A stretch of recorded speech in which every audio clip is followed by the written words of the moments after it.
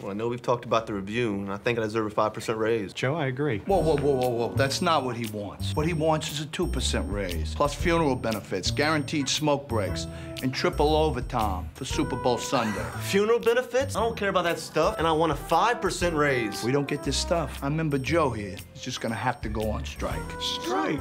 Unions take away your right to choose where your money goes and whether or not you even want to be in a union. Get the facts at unionfacts.com.